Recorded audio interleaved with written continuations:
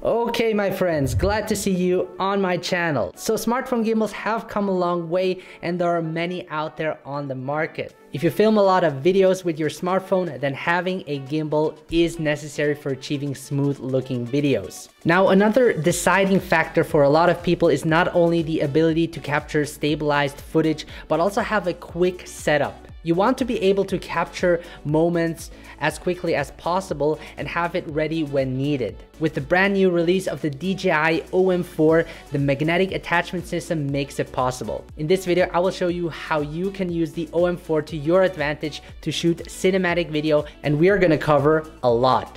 So before we start, this video was not sponsored by DJI, even though that would have been awesome.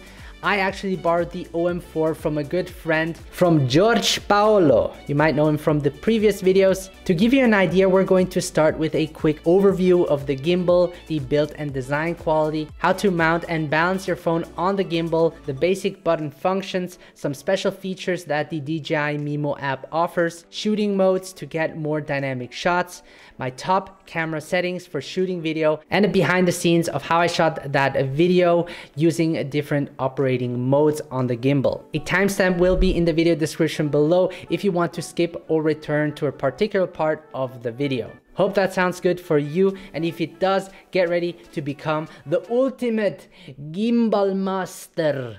Okay, let's get on with the video. So here's a quick overview of the gimbal. We have the magnetic phone clamp that allows you to easily attach your smartphone. You have your joystick that will help control the direction, a zoom slider to change zoom, obviously, a charging port to charge the gimbal by connecting it using a USB adapter, a power M button to power your gimbal on and off, including other functions. Then you have the shutter record button for taking photos or start and stop recording, a battery level indicator, a 1/4 screw mount that allows you to attach a tripod or other accessories. You have a small screw hole for mounting counterweights when using a camera lens. You also have a trigger to enter different modes and a USB-A port, which is great for charging your smartphone. DJI also did a great job on the button design. Not too many, which makes it simple to use. Let's move over to the build and design quality. If you had the previous model of the OM3, they're virtually the same in terms of dimension, folding system,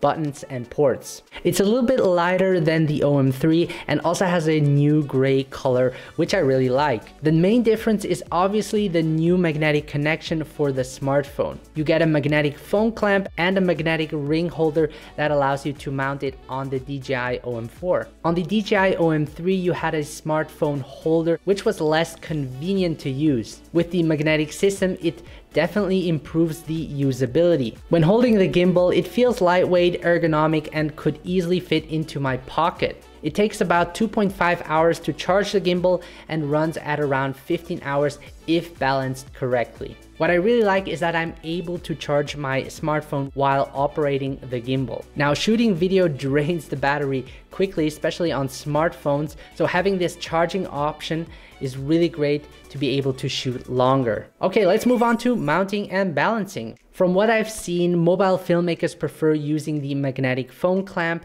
over the magnetic ring holder. I myself too.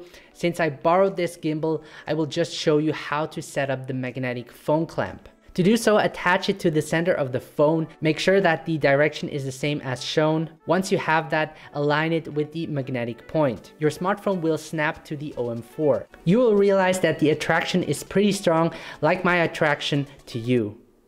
Okay. While also being easy to detach it comfortably. Press and hold the M button to turn it on and you're ready to go. The simplicity of this mounting system is what stands above all the other smartphone gimbals, which I personally really love. Alright, let's look at the basic functions of this gimbal. The first thing is that you can not only adjust the direction of your smartphone with the joystick, but also with your hand. When you turn your gimbal on, by default, it will be in follow mode, which I prefer when shooting my videos.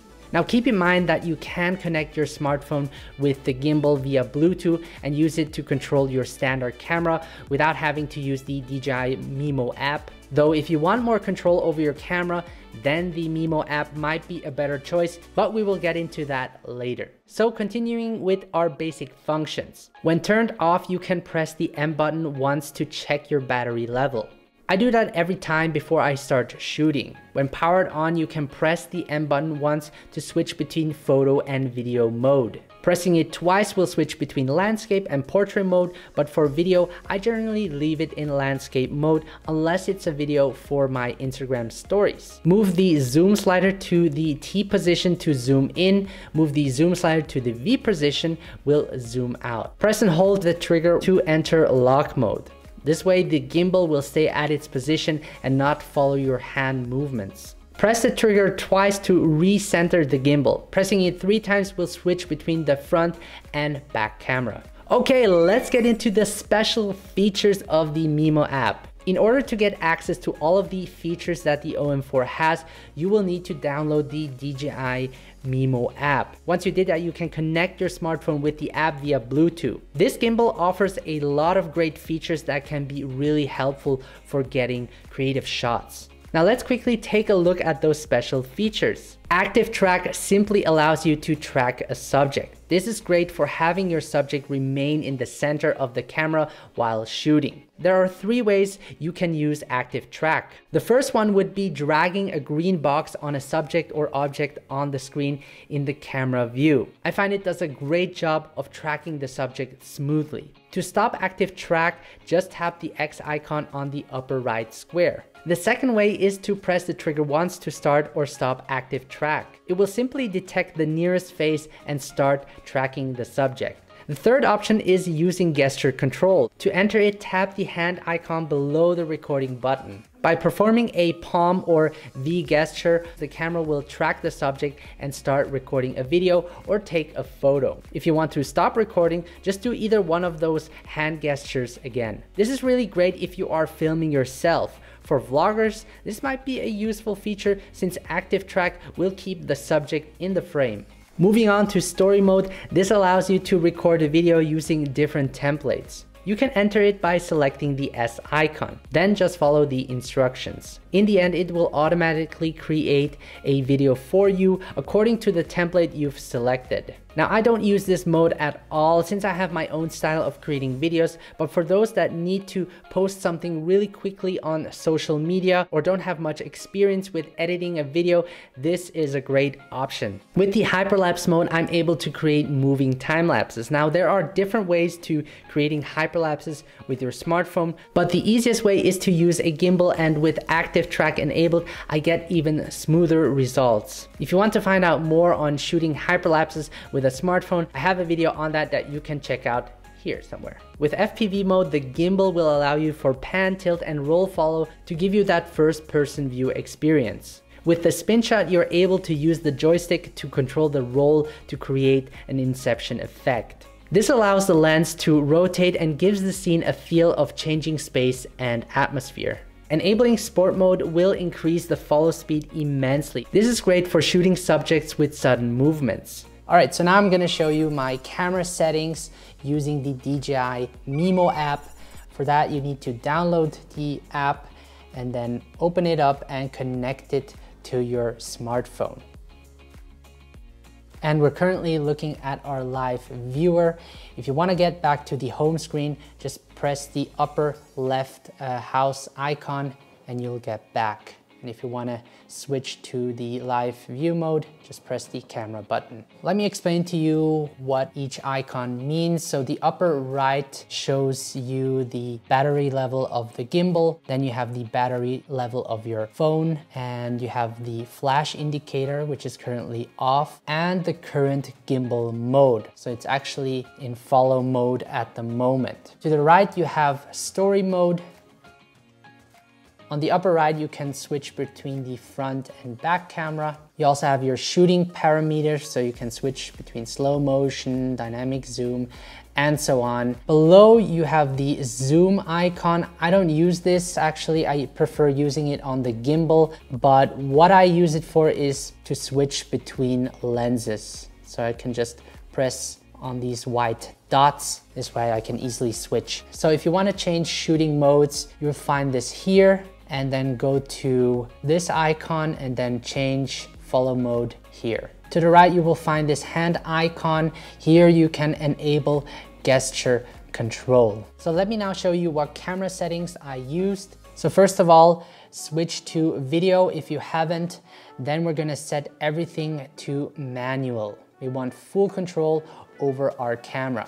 I'm gonna keep my ISO as low as possible. Because I will shoot in 4K 60 frames per second, I will leave my shutter at 1/125 of a second. Below you have the exposure value, and to change your resolution, just tap the icon below, and we're gonna go for 4K 60 frames per second. The next thing you want to do is set your white balance. So I'm gonna tap on the 3 dots, and then I'm gonna select white balance to sunny, depending on the weather outside. What you also want to do is turn on grid lines. I like the grid line and diagonals. This way I can set my composition. And if you want to switch your gimbal to sport mode, you can do this by selecting this button right here. Yeah, and that's about it. So let me now show you how I shot the video using this gimbal. To get the best results, make sure to walk heel to toe with your knees slightly bent. This will help smoothen out the video even more. This way you will avoid robotic movements that look unnatural. The great thing about having a gimbal is that you can operate it in different ways to get unique shots, which otherwise wouldn't be possible when shot handheld. Now, if you want to know more about cinematic gimbal movements, this is a topic for itself. I have an in-depth topic on that, which is on my playlist. Here are 3 simple operating modes that you can use to your advantage. The upright mode is the one I use most often, where I keep the gimbal upright. This is great for following the subject. To enter the side grip mode, just rotate the handle 90 degrees to the right or left. This is great for creating a crane shot, where you start from a lower position and work your way up to the top. Whew. Okay, we almost made it. With underslung mode, I can put the gimbal upside down, which allows me to capture shots from a lower angle, giving the story more depth. When inverting the gimbal, I noticed the phone rotating, which is great. This way I don't have the motors in the shot. The OM4 is really affordable if you plan on picking one up. The OM4 will cost you $149. After using this gimbal, I can say that the magnetic mounting system helps me be more efficient when filming. This is super great because now I can easily take out my phone, snap it onto my gimbal, and capture smooth looking videos in just a few seconds. That snappy sound is like music in my ears.